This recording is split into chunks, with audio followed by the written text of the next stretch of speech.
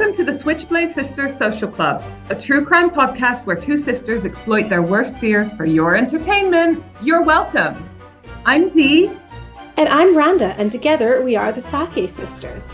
For more information, check out our website at www.switchbladesistersocialclub.com or find us on Instagram and Facebook at Switchblade Sisters Social Club. Thanks for listening.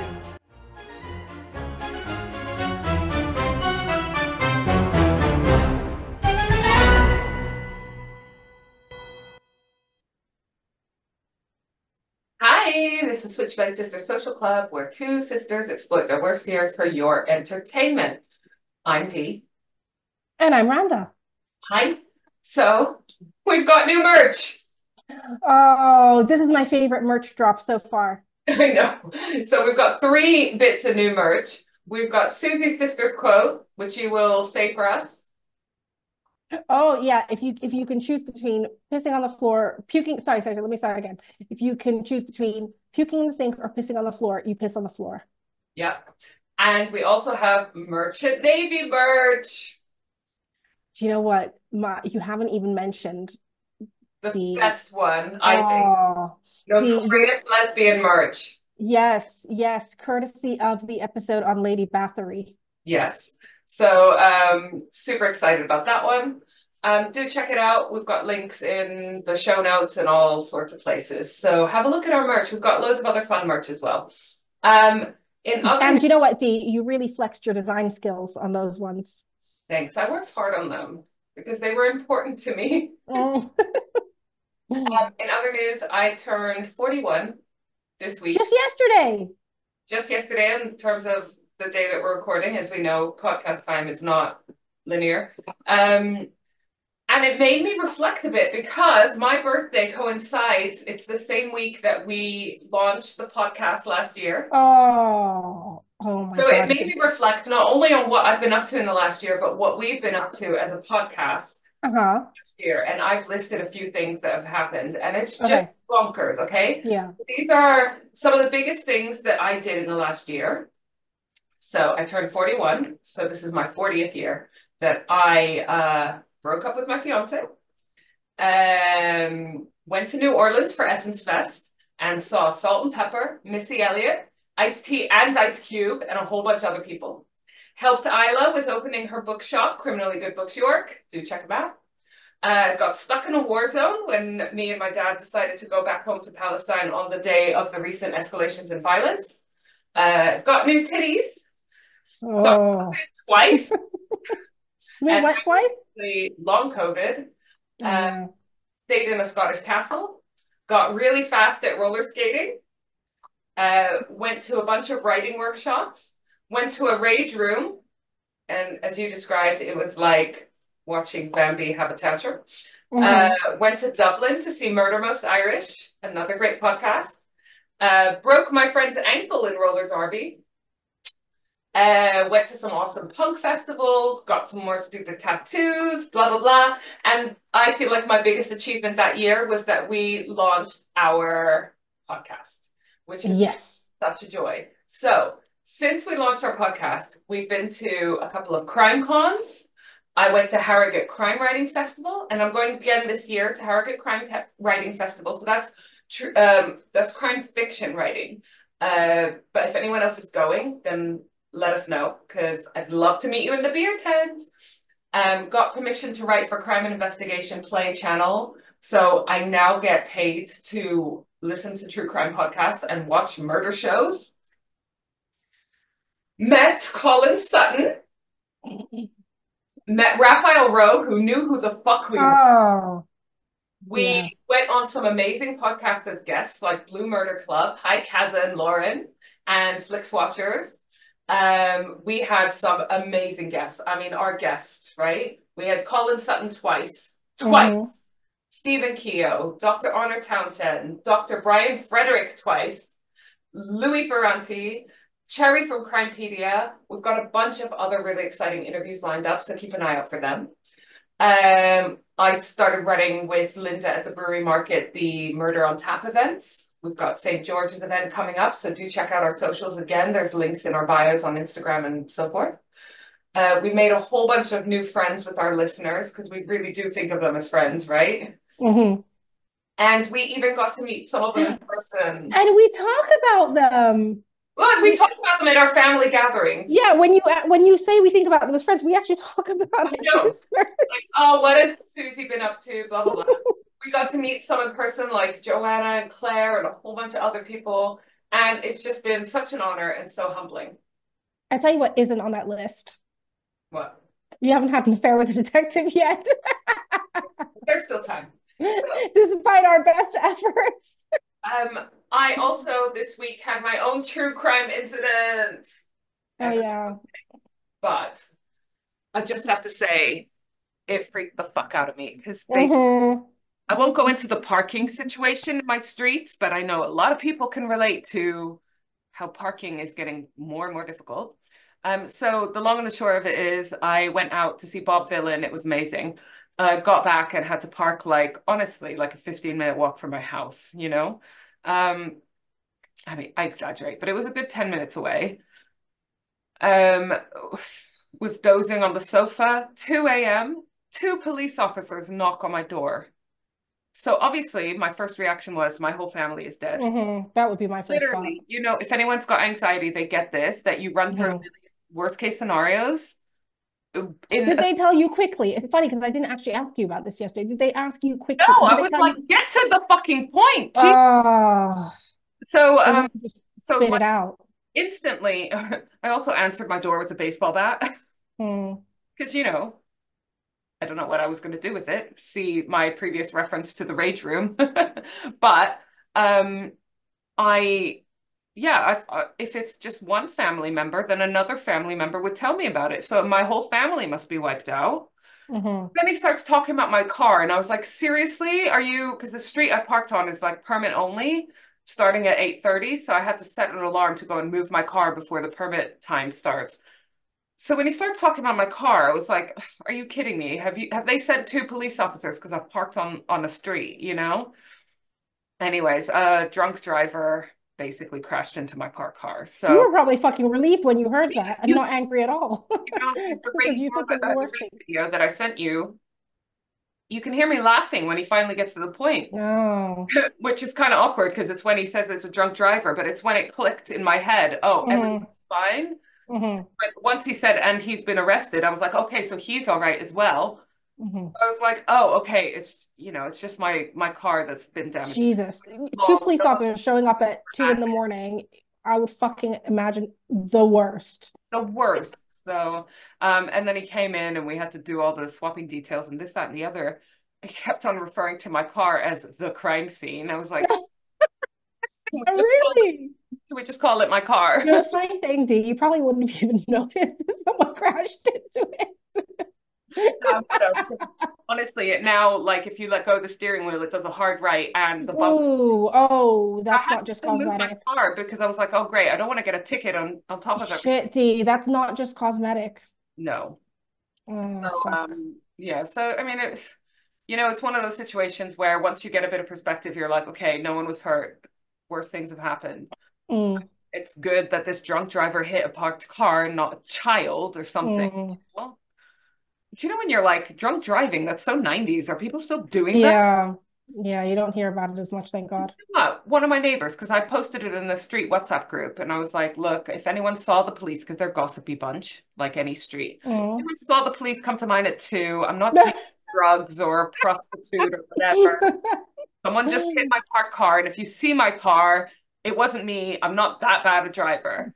And one of my neighbors was like, oh, I was coming home at that time or something, and I actually spoke to the driver, and he was really upset and really apologetic, and he swerved to avoid an inconsiderate oncoming driver. And it's like, no, guy Inconsiderate. pinballed down quite a wide street because he hit not just my car on one side, Oh my another car gosh. on the other side. So I'm not going to feel sorry for him. No. Because at the end of the day, the guy was a drunk driver. He could have killed somebody.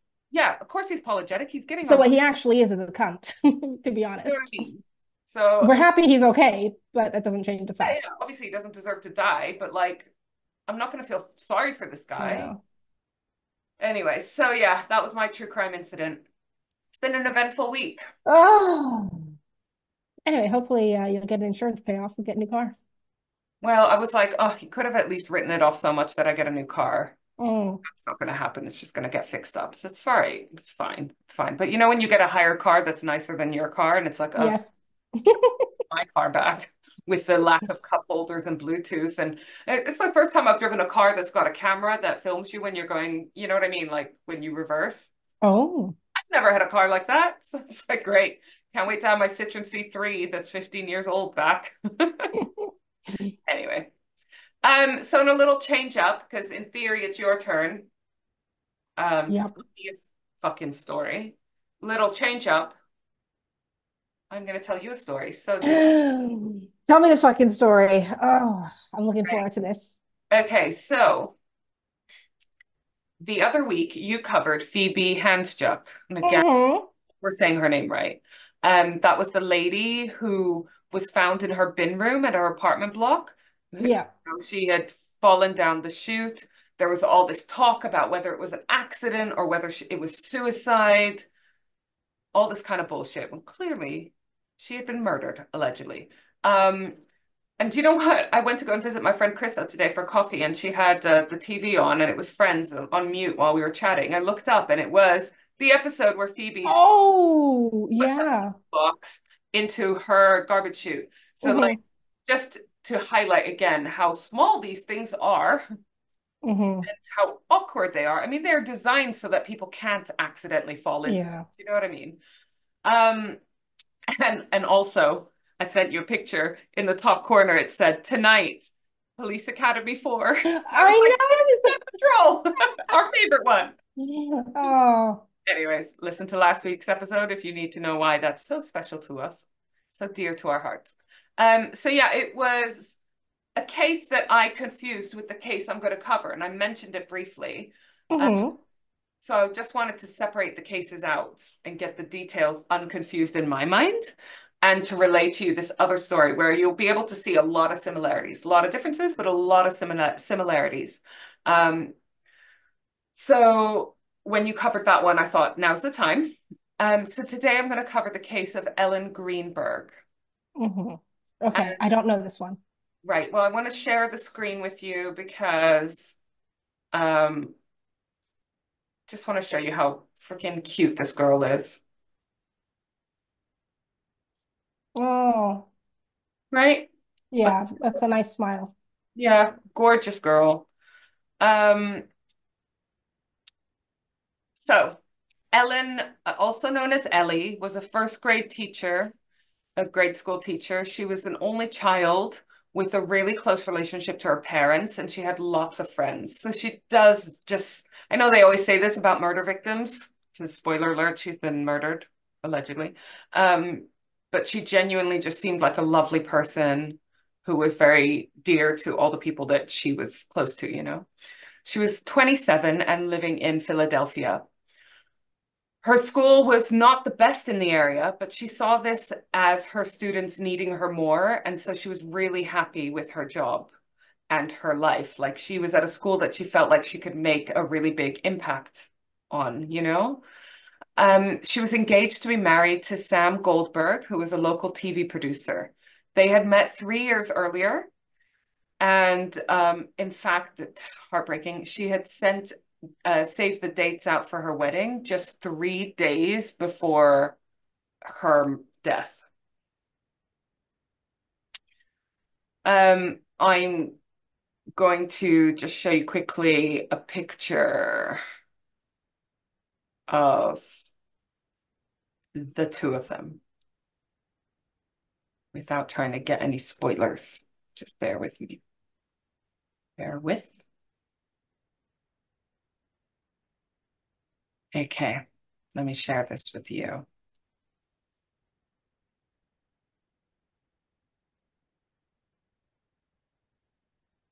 So that's her and her fiance. So, you know, they look like a perfect couple, don't they? Mm. We're just happy, et cetera, et cetera. Obviously, we know that's not the case, or we would have. No, no, it was him. Let me tell you the story. Okay.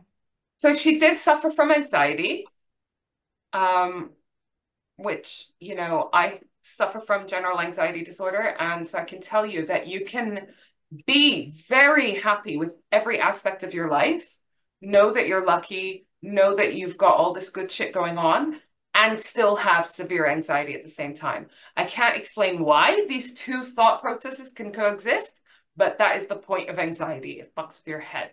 So even though she was happy with so much of her life, she did have anxiety. Sometimes it's a chemical hormonal imbalance. Sometimes it's just your way you're predisposed to thinking, like it's your thought process. Um, she had called her parents a few weeks before her death to say that she wanted to quit her job and come home. But I mean, who doesn't feel like that sometimes, right? Like I'm 40, Oh my 41 God. now, and my parents live 15 minutes drive away, and sometimes I feel like that. And so she's 27. Do you remember? Yeah. Yeah. I'm sorry, I was just laughing because I think we wanted to quit every job until we became self-employed. Doesn't. And I mean, it sounds Mm. like her job was challenging. Yeah. You know what I mean? Dealing with young children, I presume in a deprived area, there's going to be behavioral issues, there's going to be parental issues, there's going to be all sorts. I mean, Mm. you know, you're a teacher. So, Mm. and then not to mention like dealing with management of schools. So it's not a fucking surprise she's had down days, especially if she's got anxiety, where she's like, I just Mm. want to fuck it all off and just go back to being a kid for a moment, right? Especially because her parents live far away. Sorry, I don't remember where her parents are, but they're definitely not in the same city, and I don't think they were in the same state even. Mm. When her parents tried to ask her what was upsetting her, she said it was the stress of wedding planning also getting to her. And every single person who has ever planned a wedding can relate, Oh. I'm sure. Like no matter what size of budget you have, no matter what size of guest list, every person planning a wedding has had some kind of stress, you know?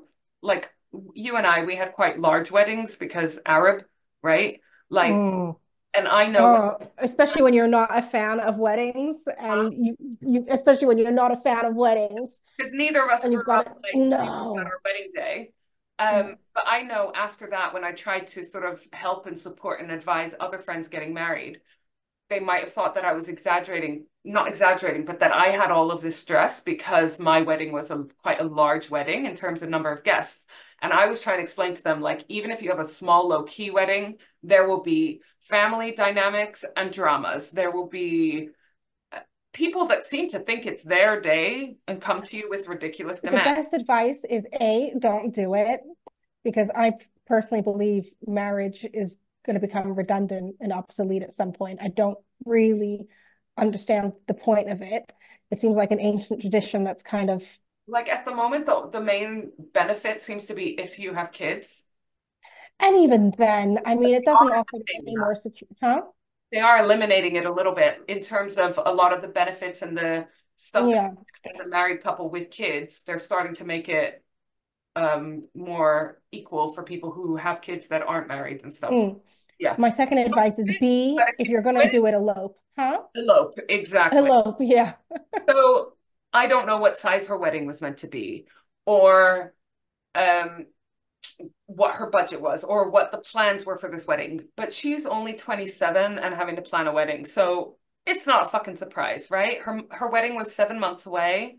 Her job, she said, had been like quite hectic recently as well. So, I mean, I'm sure you can relate to that as well, how stressy it can be at times being a teacher. Um, and then her dad said she had been calling regularly to talk about her stress and that she seemed different in the months leading up to her death.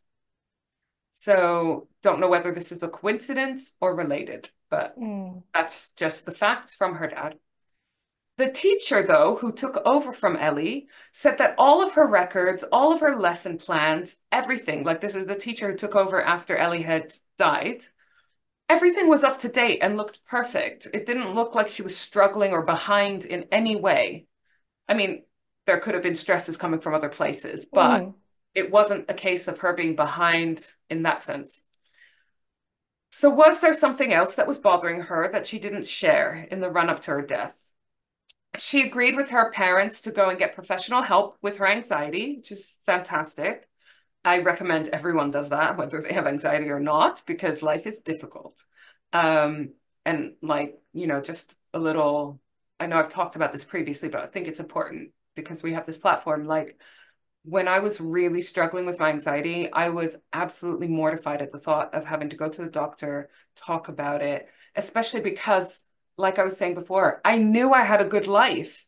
Mm. You feel like, oh, I've got to go and tell the doctor that I'm like down and stressed, and it wasn't like I was suicidal. I was absolutely not. But it really got to the point where I thought if I was told you're going to die now, it'd have been like, okay, fine, whatever. Probably be easier.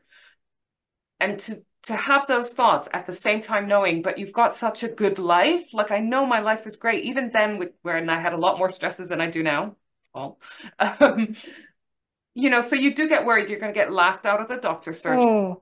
Do you know what? This is something that I hear quite a lot from people, especially because I'm a community manager in an app for neurodivergent people. And I remember that was exactly the same fear as I had, or pride. Pride got in the way. It took me a couple of years before I went to the doctor to say, it's not traditional anxiety that I have. I don't stress about the small stuff, but it's just that overwhelming feeling of overwhelm all the time,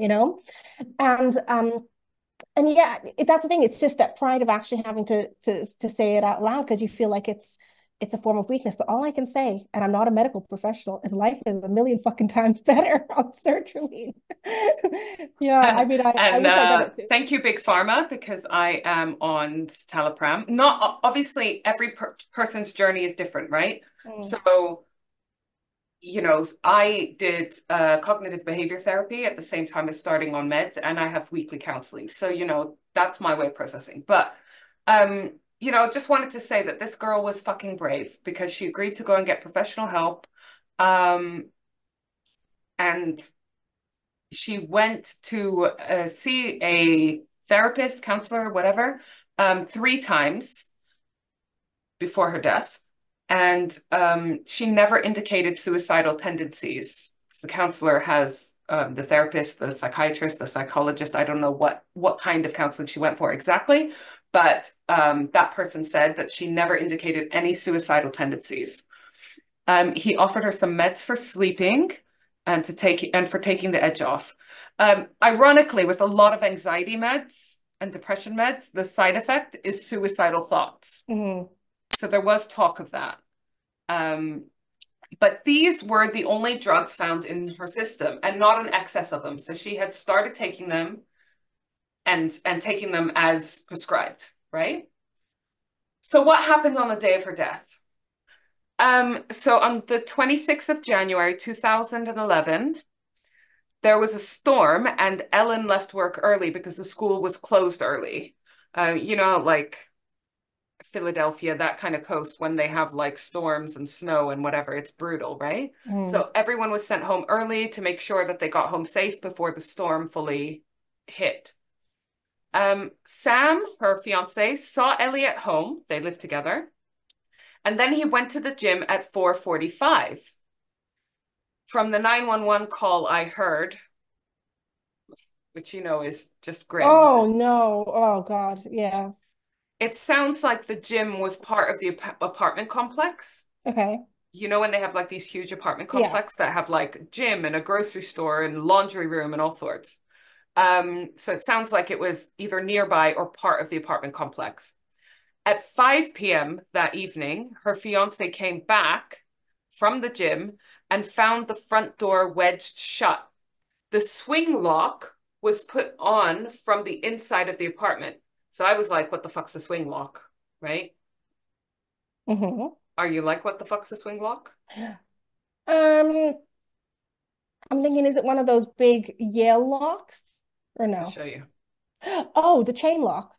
It kind of like, let me show you. I mean, I'm not saying this is a specific one, but something like this. The fuck is that Do you contraption? see? Okay. Yeah. Yeah. Like, the locks that you flip over. Okay. Okay.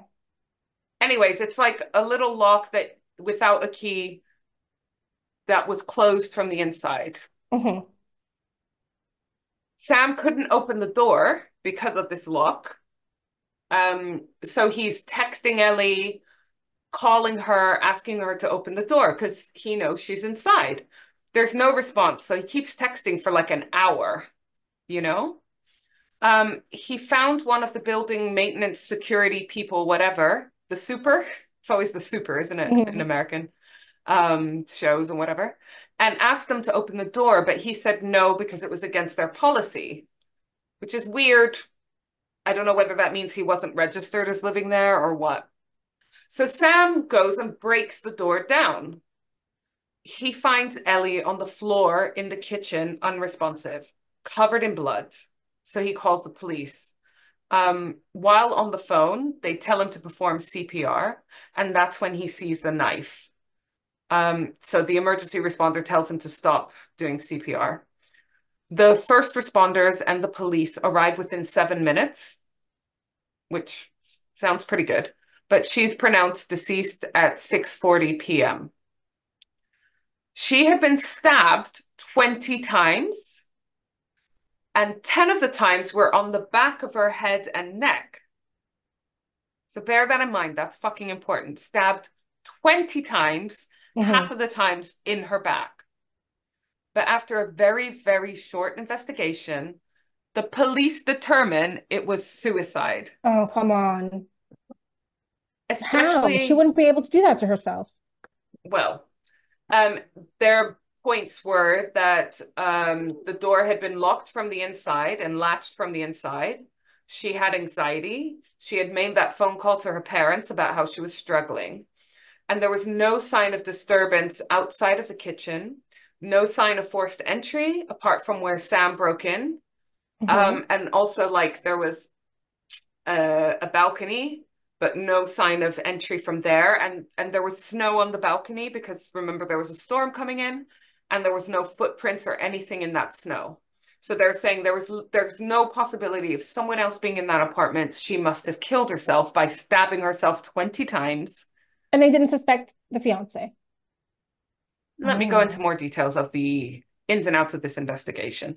But my first reaction, and I think yours as well, is like, for a start, stabbing yourself 20 times anyways does not seem like, same as with Phoebe, it doesn't seem like the most obvious choice of method to kill yourself, It's especially when hard you have enough. access to It's hard enough. prescription drugs. Yeah, and it's also hard enough giving yourself an injection, let alone stabbing yourself that many times. And You then the know? fact that half of them are in the back of her head, Mm. it just seems so unlikely, right? And I'll go Hmm. into more details on that in a bit. So there's a fresh bowl of blueberries and freshly peeled oranges on the counter, Hmm. which to me tells me, are you really going to make yourself a little snack and then decide to kill yourself? Mm. Right? So the pathologist confirmed that she was stabbed 20 times with the same knife, which was found in the kitchen, and that 10 of the wounds were in the back of her head and her neck, and that the fatal blow was to her chest. It's So also not a typical way to commit suicide if you aren't going to use a knife. if you're going to use what? A knife. Yeah, so and I did a bit of research in how because stabbing yourself seems like a very odd choice in terms Hmm. of choosing to take your own life. Like with Phoebe Handsjuk, they had prescription drugs, which seems like a much more obvious, much more Hmm. guaranteed way. This just seems such an unguaranteed, violent, unpleasant way to end your life, right? But police also couldn't find any evidence that anyone else had been in the flat. No open windows, no shoe prints. Um, the flat was on the sixth floor So as no well. defensive wounds? The police Oh. found no fingerprints or DNA that weren't Ellie's or I presume Sam's. Police asked the building security for access to the CCTV. There was a camera in the main lobby. There was no evidence of anyone going in and out of the complex that shouldn't have been there. I mean, it could still be someone who lived in the Hmm. building or lived in the flat. Well, because it's Sam was, generally going to be somebody you know, isn't it? Unless it's a and burglary. as we know, usually the partner.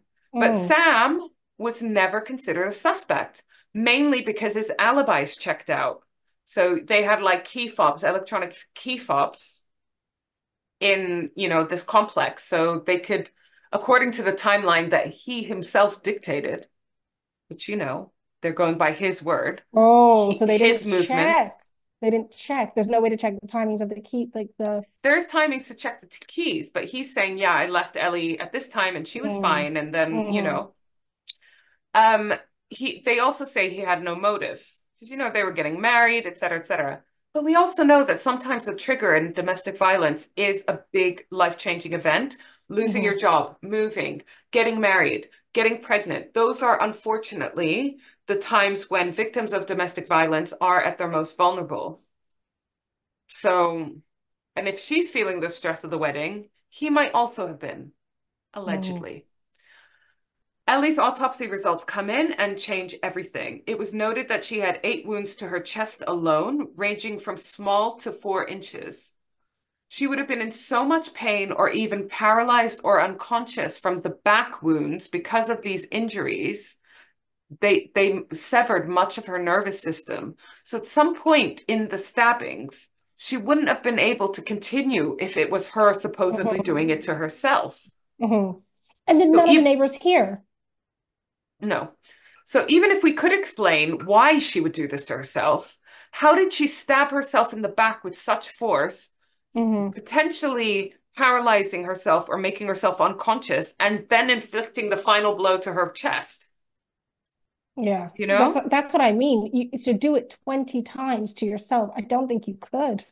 No, I think like even if you thought it was a good idea in the first place, you'd be like, maybe I need to rethink this and try Mm, another method. Again, she had access to prescription drugs, which I'm mm, not advocating this, but it just seems like a much more obvious way. mm, One prosecutor looking at the case noticed that even though she was slumped in a seated position, so imagine this, she's slumped in a seated position against the base cabinets in the kitchen. There was a line of blood that went from her mouth to her mouth nose area to the back of her ear, which implied that at some point she was lying on her back for a while and Oh, then moved upright. okay. So for the blood to flow in this direction, she must have been lying on her back for a bit, hmm but she was found sitting up. There was also a towel next to her that was spotless, which just seems unusual. Um, Also, I had a quick Google. There's loads of videos online about how to open and close swing locks from the Oh, outside, credit oh. cards and so forth. And like I said, I don't know exactly which one they had or whatever, but it is usually possible. I mean, it's not it's a fiddly little lock. It's to stop opportunists. It's not going to stop Mm, anyone determined to break in. It's very rare for the police to announce the cause of death, in this case, suicide, before the autopsy results come back.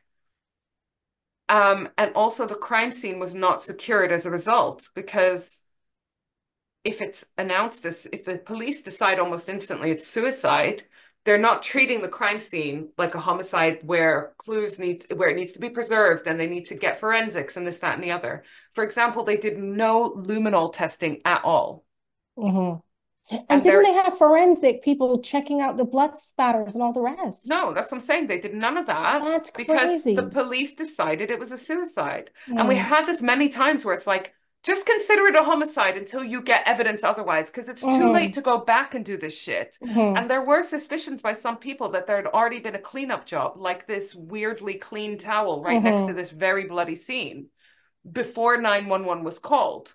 hmm So they didn't do any testing anywhere else, was the bathroom used to clean up or nothing.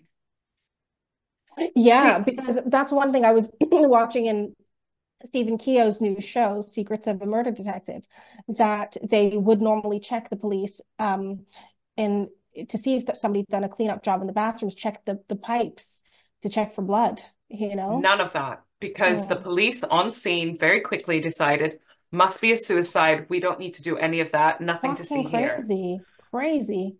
But then, like the autopsy results come back, like I said, saying that these wounds are very difficult to inflict on yourself, almost impossible.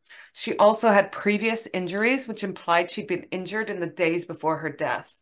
Mhm. Now, they could just be from being a teacher. I know that you've told us several times where you've like got in between students. Having a punch up, yeah. You know what I Yeah. mean? But was it possible that Sam was becoming abusive? Did he have a change of circumstance would impact the relationship? The police found no evidence of this, but I would like to argue that a fucking wedding is a change of circumstance and an added pressure in a relationship. It also, I'm not saying this is what happened in this case, but I've seen it time and time again where people view their partner differently when they become engaged and when they're about to be married. In their mind, now that we're engaged, we act differently as a couple, right?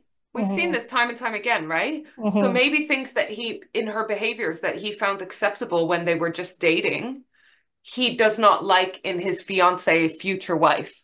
It's possible. The medical examiner finished the autopsy report by listing the death as a homicide. So the medical examiner said that that was his professional opinion, that it was a homicide. This was the same day as her funeral. So the police instantly rule it as decide in their minds as a suicide, and they treat it as such, that meaning they don't investigate properly. But when the autopsy result does come back, I guess week or 2 weeks later, it's deemed a homicide. But again, so it's too late to go back. But does what the autopsy report say override the police's decision? Yeah, yeah, because the police were just that was just their belief or whatever. But the thing does that mean is, that they have to reopen the case and look into it? in theory, yeah, but again, it's too late to go back and do those forensic checks, right? Too much time has passed. Why the Sam's fuck still living. Why didn't they secure the crime scene until the autopsy report was back? That's in theory what they're supposed to do, but because, and you know, sometimes there will be a case where it's quite blatantly suicide, but I would argue that this scenario is strange enough that they should have left it open-ended until they got the report and treated it like a potential homicide. Not a police officer, but so Ellie's funeral was the same day as this autopsy report came out, so guaranteed the parents and Sam, the fiance, would have been told about the result. It was held at Bethel Temple in Harrisburg, because you won't be surprised that they are Jewish. You know, what are the names here? We've got Ellen Greenberg and Sam Goldberg. So yeah, they are having the funeral in a temple. The dad must have been emotional because he would have got the results of this autopsy, and it's his daughter's fucking funeral. So he confronts Sam at the funeral and says, "You know, you're the prime suspect now." Sam apparently started crying. So it's now too late to retrieve evidence. Everything has been cleaned up. And Sam had been left with her laptops and her phone, for example. So anything they did in hindsight now, like retroactively, people will just say, his defense will just say, oh, well, you know, too much time has passed. You can't say that that's from the day or fuck knows. So her case is passed on to the homicide team now that it's officially a homicide. That team then rejected as a homicide, saying it was a suicide. Why? What was their agenda to like not? Do you know what? I'm going to argue safe? that it's because they could see that they fucked up the investigation, allegedly. Do you know what I mean? And that they're not going to get very far with it. And it's going to be a case that's unsolved because they know they don't have the opportunity to do all the things. Like I've been watching a lot of First 48 on Crime and Investigation Channel. And apparently, if you don't get a credible lead, like a good lead within the first 48 hours, your chance of convicting the perpetrator for a homicide is halved. So this, we're now talking weeks. Why is that? Because it's just a critical time. If you don't manage to get that information soon, if you don't get anything in forensics, if you don't get eyewitnesses. You know, all those people that like didn't play it safe and didn't want to reopen it, are they not worried that he's going to do it again? I know, like you do. And then with these cases, how do you fucking sleep, right? So, Ellie was struggling with her mental health, and there was no evidence of anyone else involved, no break-ins or whatever.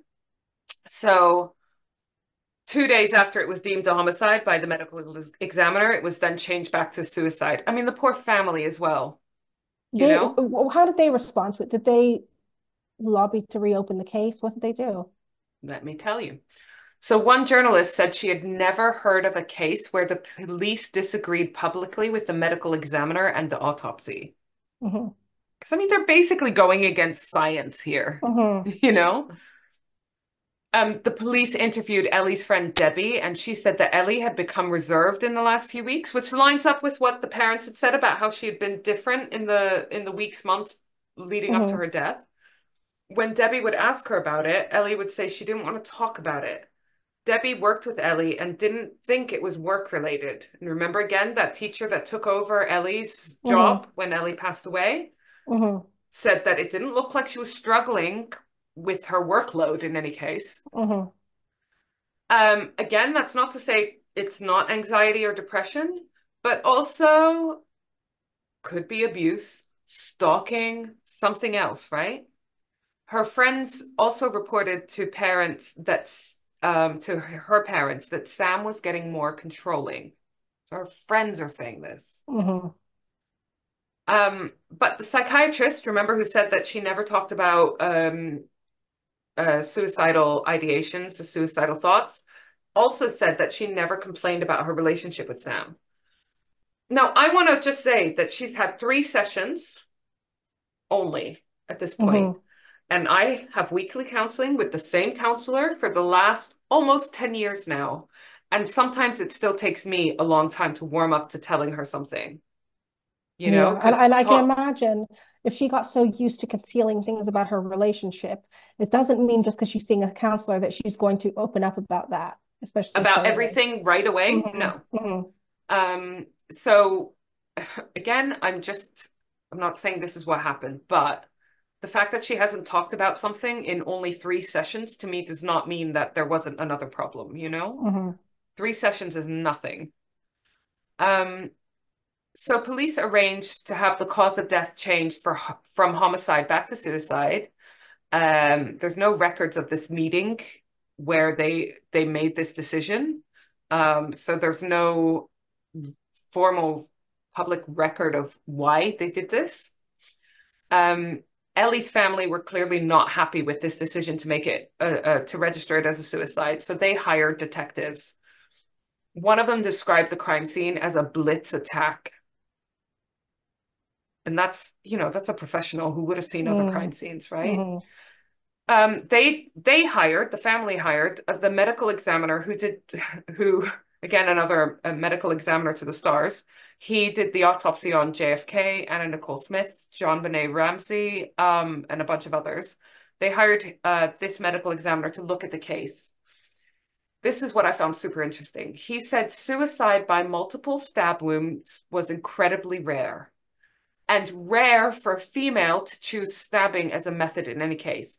So super rare for a female to choose it as a method for killing themselves, and to have multiple stab wounds, Mm.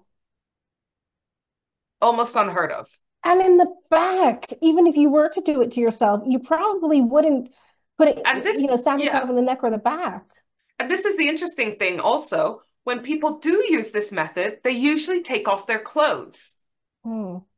She didn't take off her clothes. She was making a fucking smoothie by the looks of it, you know? Mm. And then also people said it was impossible to stab yourself in the back of the neck like she supposedly did. One PI, one private investigator, found out that Sam called his parents and his uncle before calling 911. I don't find that weird. Okay, when I had the police come to the door, I couldn't even remember who my insurance company were, you know? Mm. So, and that was a nothing event. So, I can imagine panicking and just calling your mom, Mm. right? But who do you think his uncle is? Oh. His uncle is a man called James C. Schwartzman, who is a high-profile lawyer. Mm-hmm. They were already on the scene by the time the first responders arrived. Remember, the first responders arrived in 7 minutes. Mm-hmm. Also, the first responders were never interviewed by the police, which I feel like is one of the most Mm-hmm. obvious things. So just like, okay, so now we find out he's well-connected, influential, got a high-profile lawyer in the family, and that they were on the scene before the police were even called. Hmm. Oh my God, it's literally like Phoebe Hancock's I boyfriend. know. That's why I always got confused between these cases because there's so many, Hmm. even down to the fact of it being an apartment complex messed with my Hmm. mind a bit. And that's why I was really happy to have this opportunity to separate the cases out in my mind anyway. So 5 years after Ellie's death, remember she was found dead, 2011. They found out that there was actually a bit of Ellie's spinal cord saved as evidence, the family and the PI. They asked for this to be tested again because if the spinal cord was severed by the first wounds to the back of her neck, She wouldn't have then been for able to do the, sure it yeah. was homicide. Hmm. Because if you're paralyzed, there's no way you can then stab yourself in the Yeah. front. Hmm. It was declared that the neuropathologist says that there wasn't sufficient damage to the spinal cord to render her paralyzed or unconscious. So this official neuropathologist said that it was possible she would still have been functioning enough to potentially stab herself in the front and deal the final blow. When the parents asked to see this report, though, the report was never shared. Neither was any evidence that a doctor was paid to do this autopsy at all. The neuropathologist that was quoted as having done this assessment was contacted directly by a journalist. She couldn't remember the case, which is weird because it's quite a unique case. And she couldn't find the bill for the work. So So it she didn't had happen. so she hadn't invoiced the police or Hmm. whoever for Yeah. this assessment. And she So it didn't didn't remember she happen. Okay, so it didn't happen. right? I mean, the woman Mm. doesn't remember it. She didn't bill for it. There's no Mm. report to be shared. Hmm. Also, there was evidence of strangulation and fingertips and scratches all around her and bruises on her whole body. And remember, there was also the injuries that had been found that were several days old on her body. Hmm.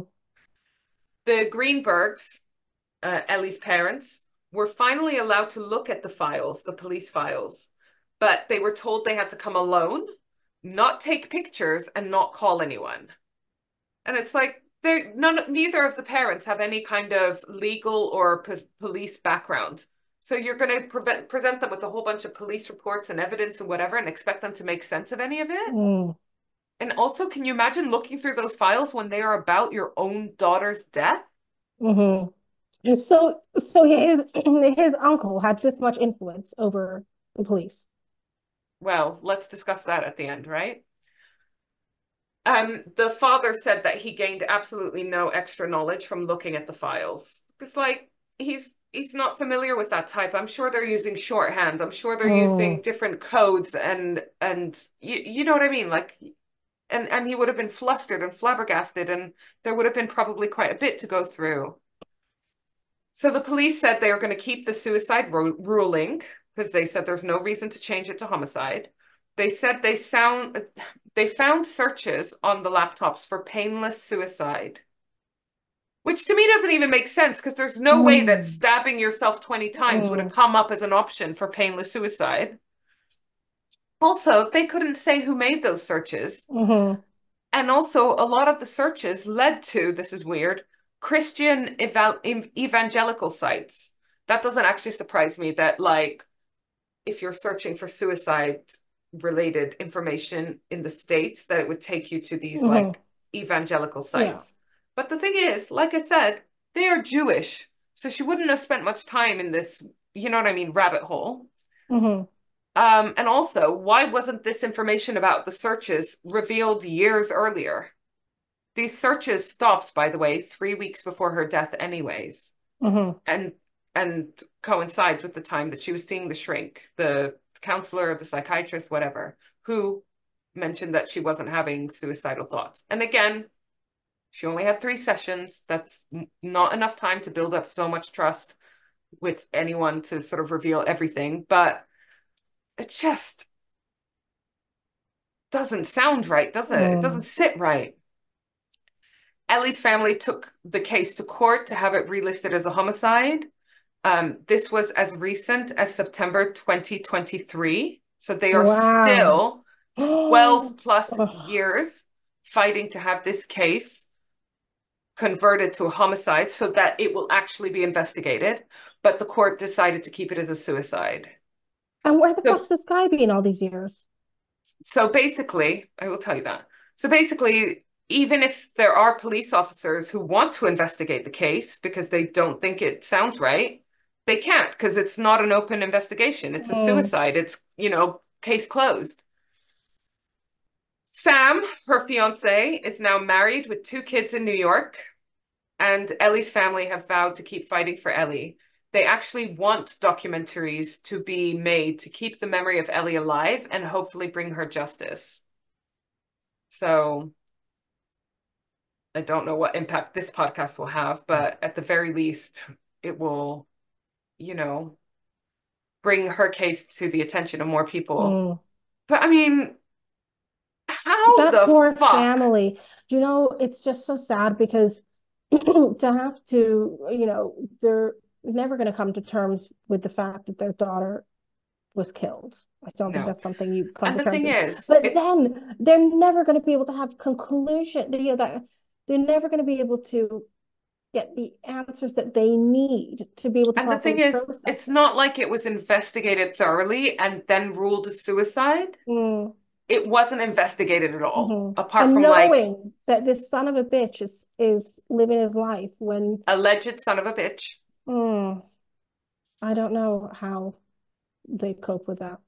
I mean, and the thing is, we don't even know if it was him because we don't really know if there was any other potentials. I mean, maybe there was a creepy stalker in our complex building. They said that there wasn't anyone who wasn't meant to be there. She could Hmm have had problems with neighbors. Maybe that's why she was being weird the last couple of weeks, months, you know? We hmm don't know. And we never will because even if they do rule it as a homicide, Well, if her family her push and push and fiance, push if and it they if make it a, they rule it as a homicide, it's so far past yeah, the if her actual fiance, incident if that her how will they fiance, ever find evidence to prove yeah, anything? Sorry, her because if fiance. if, if he was innocent, he would have wanted it properly investigated. Yeah, He I would have don't been know pushing whether for guilt. he was on, what he said publicly about this ruling of suicide. I Hmm didn't find any evidence that he was pushing for it to be converted to Because homicide. if he didn't believe it was a suicide and he thought and he wasn't guilty, then he would want this to be surely investigated if it could have been somebody in the building, a stalker, you know. Yeah. So the fact that he didn't push for that also highlights his potential But guilt. was there the opportunity for him to kill her in an argument and then panic and call his mom and dad and his lawyer uncle and do a full cleanup and taint the evidence and then call the Mm, emergency services? There was definitely time for that. mm. So do Not we know saying if he that's what went to he the did. gym? Do we know Huh? if he went do we know if he actually did go to the gym? I think that they found that he had gone to the gym. He had left, Hmm but like, the timeline of when he last saw her alive. And then you have that hour of him trying to get into the building, into the flat. hmm Who knows how long he was actually trying to get into the flat and hmm whether he was Yeah. actually in the flat or not. Yeah. Wow. It's mental when you think it couldn't be clearer cut. When you think that it couldn't be more obvious and people get away, it's crazy. So you And I see just feel, why the Phoebe Handsjock case mm, reminds me of there's so oh many my God. similarities. I It's mean, almost a both tragic, parallel. but just like when you think, how the fuck? Hmm How the actual Yeah. fuck? This is one of the craziest ones, because this is one of the craziest ones where you think, how the fuck did the guy get off? Because there's nothing about. How did he avoid even being a suspect? Hmm That's the crazy thing. He wasn't Yeah. even a suspect that got cleared. I mean, everything from the friend saying that he was controlling to Ellie, her mental health suffering in the weeks leading up to it, to her having wounds on her body pre-death. I mean, it's just so clear to me, again, with no actual qualifications in the field, that there's enough there to at least investigate as a homicide in the first instance. And once they decided not to, right off the bat, that was all the evidence lost. So all those police officers, I don't know if it's that many or whether it's just a few, um, who decide just to shelve this case, are they not themselves worried that they could be fired for negligence further down the line? Well, it's not going to be a whole group of police officers that made this decision. I presume it's someone in charge that's made this decision. I presume who's quite close to this high-powered lawyer, you know, allegedly. And then how's it going to look on them if there's another, if he commits another crime? I don't, oh God. I mean, honestly, it's just all the clues and evidence seems to be there. I can't imagine how her parents will come to terms with it, not just a death, but just, yeah. Already their daughter's been, brutally killed. She suffered a brutal death, and they have no answers because it was just deemed a suicide with no investigation, minimal. Oh, there's no footprint on the balcony, must be a suicide, God. Oh, that's a really sad one. It is a really, really sad one because it just feels like if they had pulled their finger out at the time, it feels like one that possibly could have been solved quite quickly. Because if you're saying that there's no one that was in that building that wasn't meant to be in that building and they hadn't come in through the balcony, well, then you've got like what are they called? Like a closed room, case. You know what I mean? You've got like a limited amount of suspects. So I just don't know why they wouldn't have, played it safe and got a forensics team to check the blood splatter, to check whether there'd been a cleanup job, to check the bathroom pipes or the kitchen pipes for blood. Do you know what I mean? I don't get it. Yeah. But no, if they didn't find any DNA or fingerprints that didn't belong to Ellie or Sam, well, what the fuck does that tell you then? Yeah.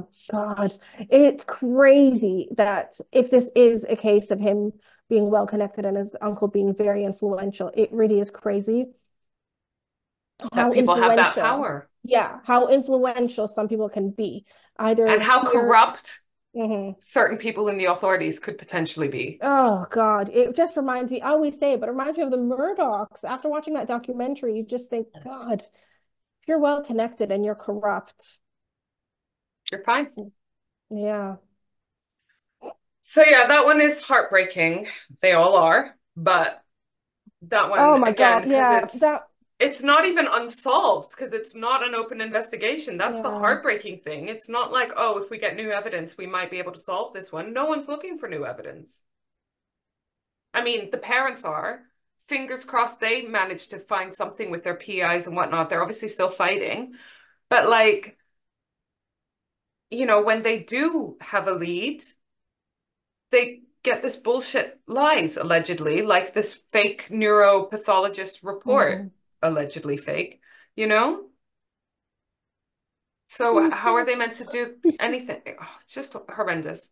I think we need to lighten the mood now because I'm thoroughly depressed by that one and angry. I'm really angry. That one makes me angry. Not just because someone's life got taken, but everything that followed is just fucking disgusting. The amount of people complicit is also makes me angry.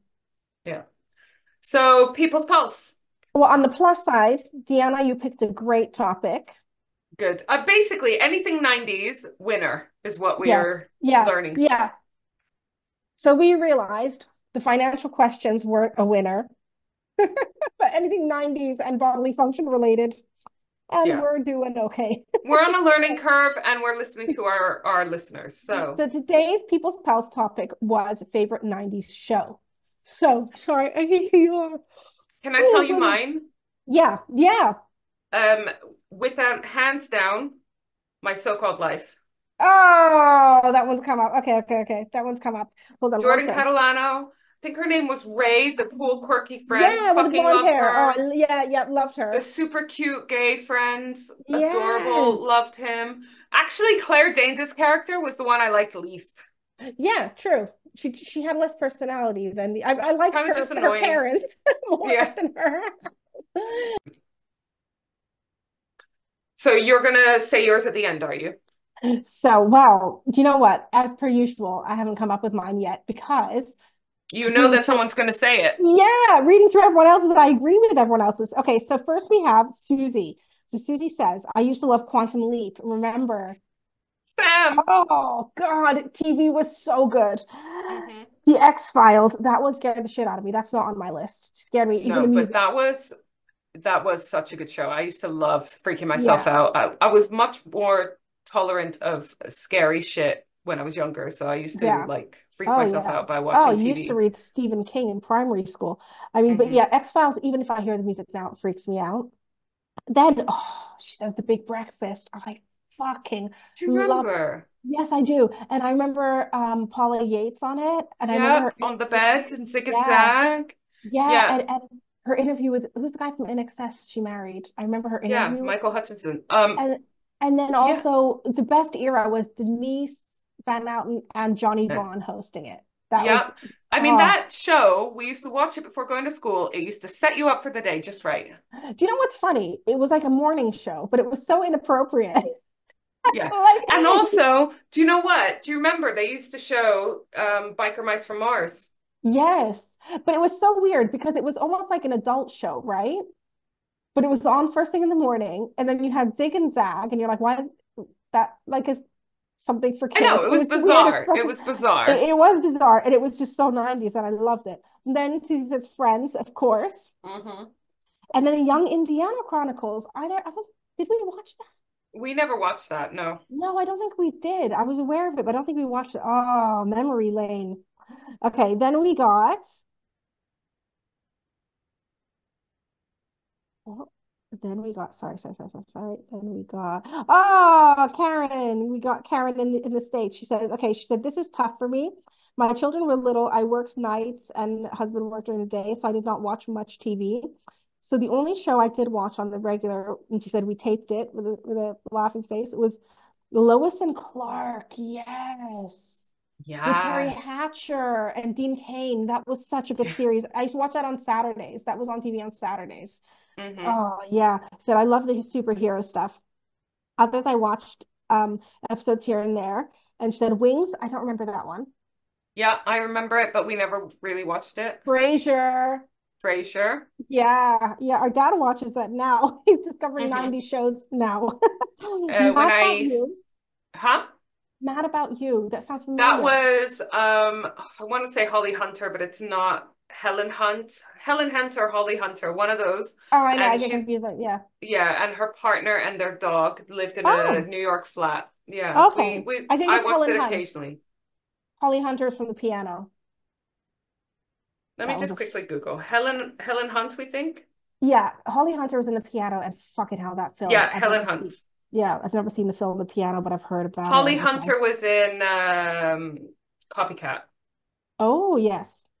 And then Karen says, my husband, however, could probably recite every line of every episode of Seinfeld. Oh, that Seinfeld. was I a knew good Seinfeld was going to one. come up. Oh, that was a good one. Yeah, yeah, yeah. Forgot about it actually. Okay, so then oh, we got Lucy B, and she said Sweet Valley High, which oh my God, one of my all-time favorites. I read every one of those books. I even got told off in primary for reading those books instead of proper books. But I love Yep. and then she said I wanted their Jeep so badly. And you know what's funny? I thought, oh my God, I have a Jeep. I have twins and I have a Jeep. Did I manifest? You manifested. You're living the life. Yeah. Um, and then yeah, she says, God, I love them. I can still sing the theme tune word for word. I do remember the theme tune. I'm not gonna sing it. I Wait, do. I need to remember it. Hang on. Hang on. I need to. YouTube.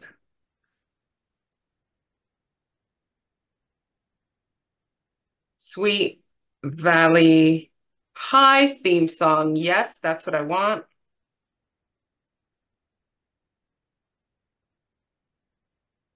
Oh.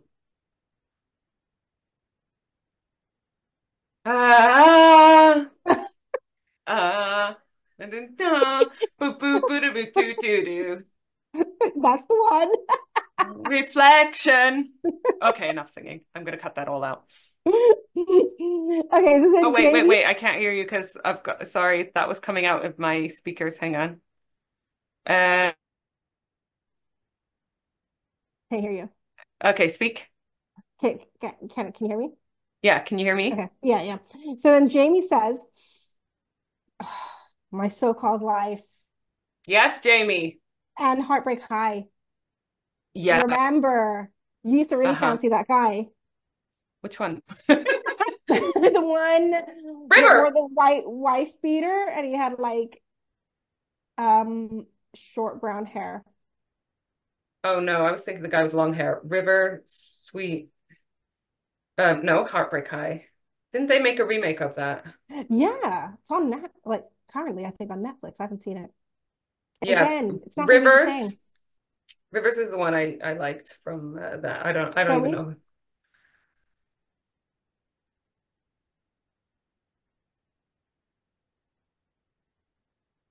Oh, I forgot about that guy.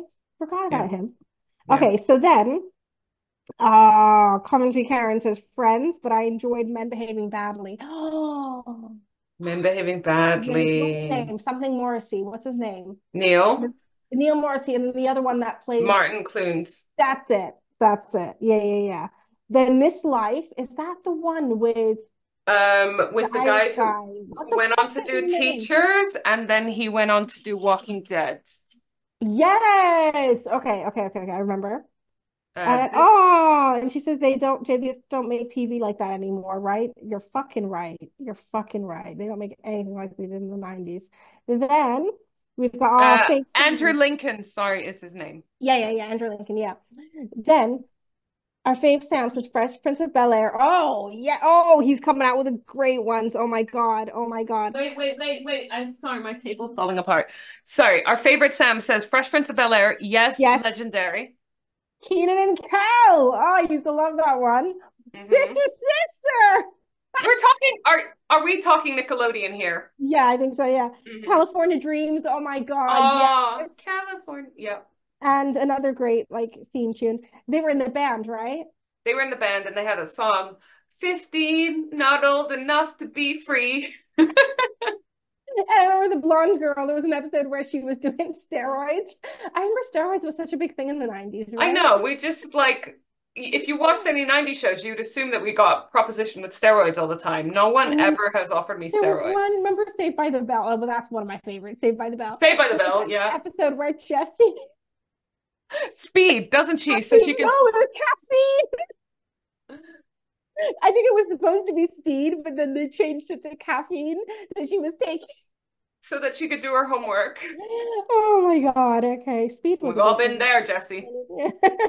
And then London is Burning. Oh my God. I used to really love London's that. Burning, John Alford. Yeah, I used to Yes. love that.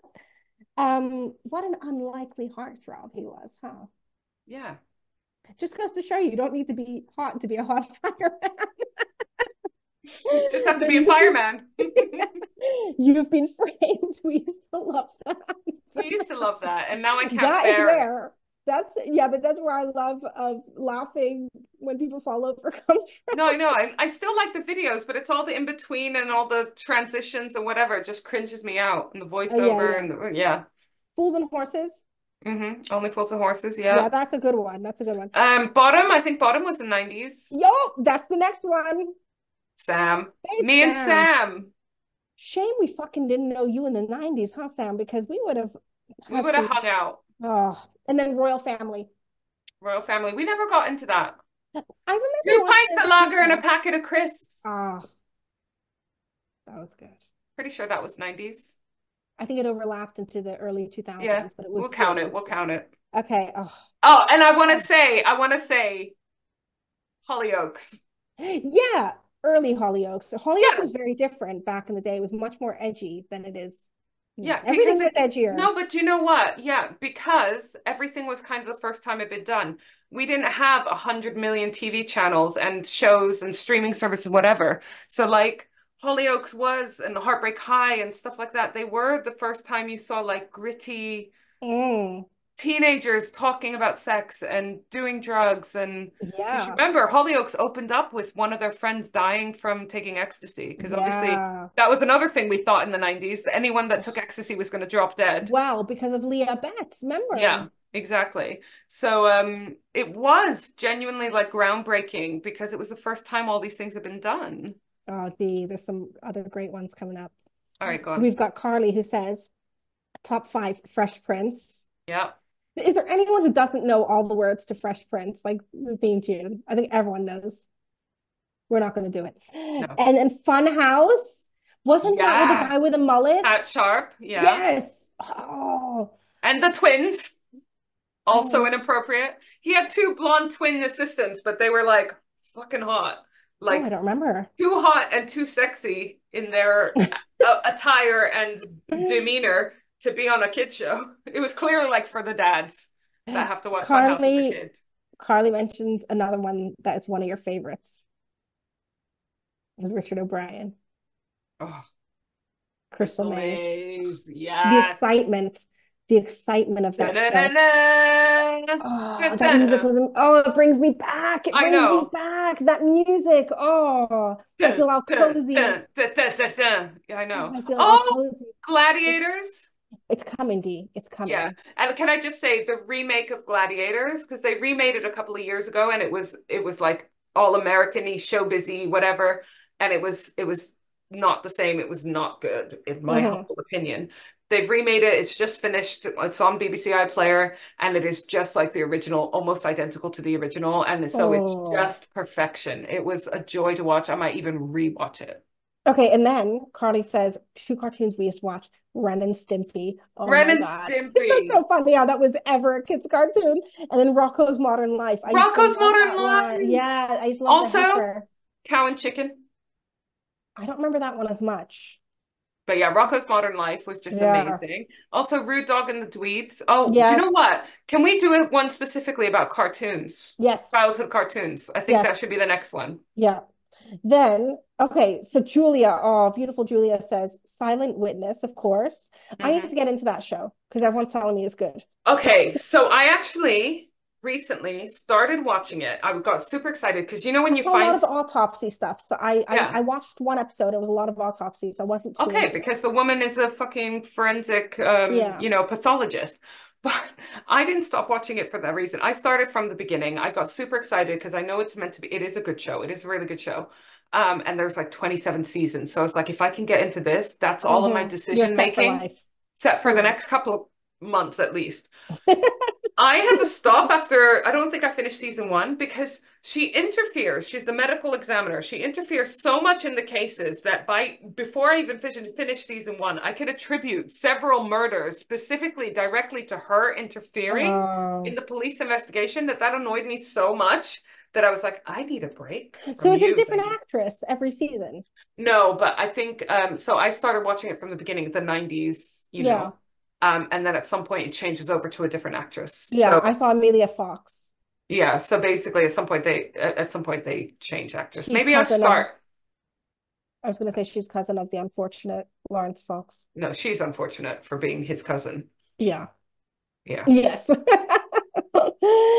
Maybe I'll start again Yeah, from her I'll season. give it another shot. Then Julia says the bill.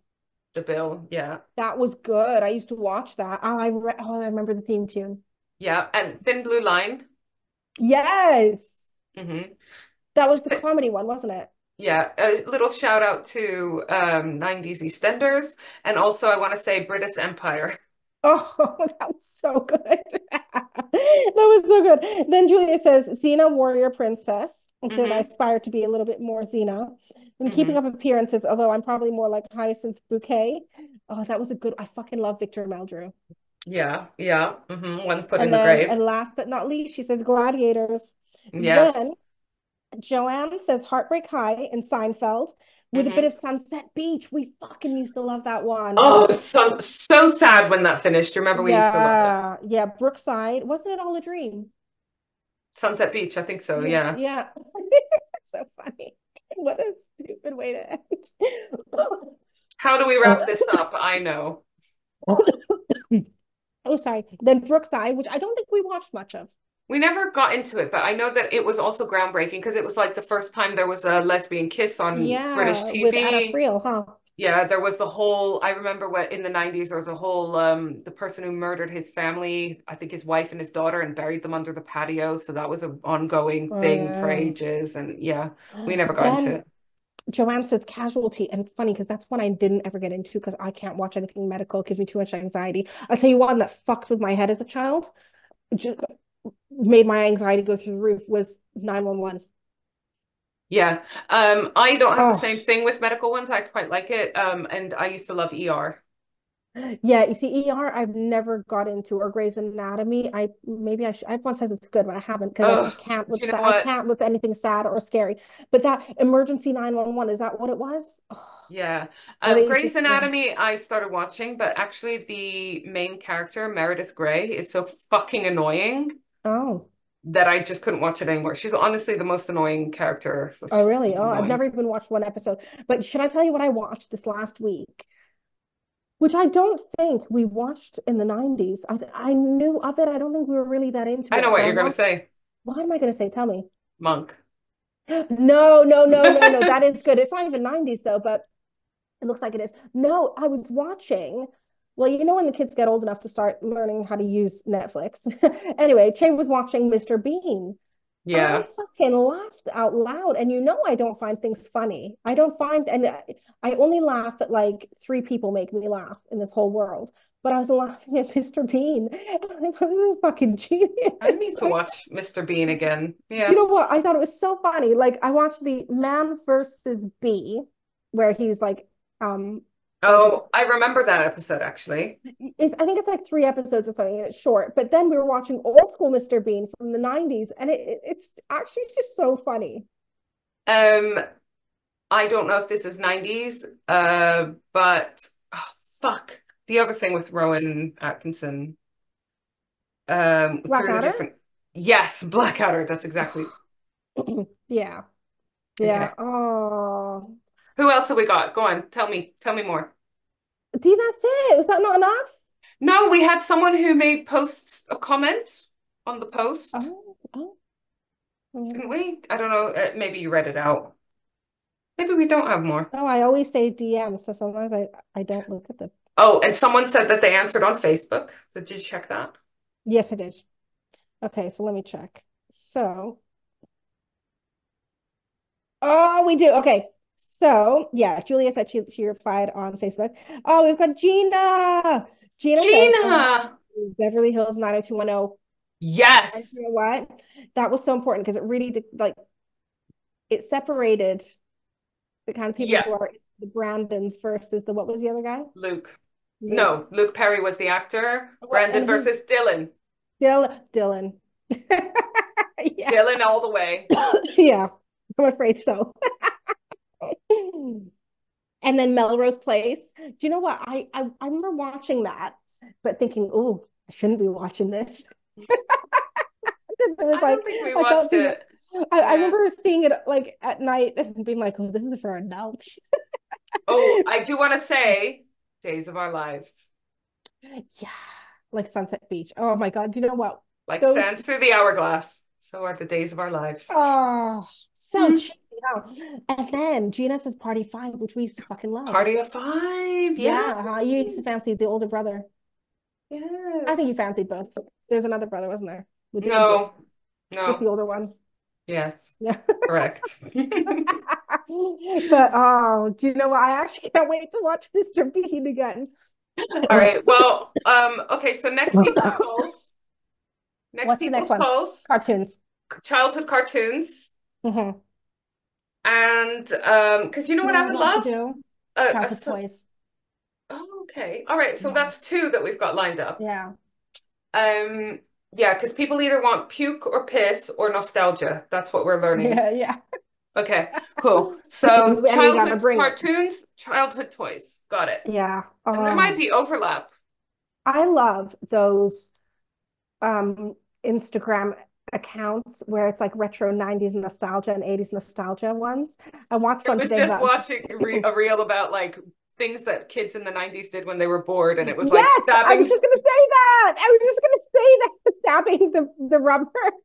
Putting the needle through the top Yeah, layer of your skin. oh my God, it really shows you kids that were brought up without screens, what we had to do for our entertainment. We didn't have Candy Crush or anything like that. We had to make our own entertainment by flicking the door stopper. Yeah. And putting the hair claw on your lips. Yeah. Oh my God, that reel. I've seen it so many times and every time it makes me laugh. And like, then trying to, those pens that have the 4 different pens in one, pushing them all down and feeling like such a rebel. Yeah. What did we think would happen? I don't know, but we're like, I'm not picking one color. All right. Well, on that note, sexy listeners, we have sexy listener merch. Get your t-shirts, but we also have our new merch. So get a Notorious Lesbian t-shirt. I am not a lesbian, and I'm going to be rocking Notorious Lesbian. But we've got 3 new merch ranges. We don't just have t-shirts. We got bags. We got caps. We got notebooks. We got stickers. What? You want a cushion with Susie's sister's quote? You can get it. We got it. I don't think Susie will mind me saying, but she's already ordered notebooks. I envisage her ordering one for her whole family. Like, do you know what? We got a message from her sister when we posted about it. Oh yeah. Oh, I thought I told you. No. Sister. And because imagine how surprised you would be. You'd be like, "What the fuck is this world?" If something you said years previously ends up on a t-shirt. So Susie's sister's name is Helen, and she looks so cute too. Oh yeah, she posted it on stories, and she said, "Thanks so much. I laughed so much at this, I almost pissed on the floor." Because that's where you're meant to piss. That's what we learned. All right, sexy listeners and my dearest sister in the whole world. I love you. Love you. All of you. All of you. And good night.